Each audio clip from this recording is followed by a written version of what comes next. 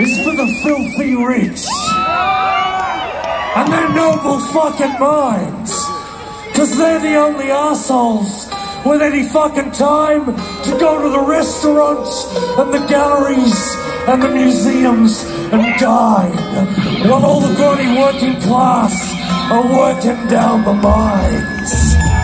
They're really very self-aware and like to love all men, and wouldn't want to eat an egg that comes from a battering hen, and they support universal justice.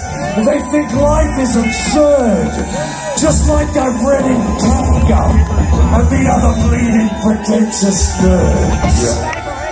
Well, me, I'd rather go to a Nala and get my face beat in. Disfigured for life by some lethal lout with a bit of tin. And when I'm sitting in my hospital bed, my face slashed down the middle, at least I won't be called artistic or any of that piddle.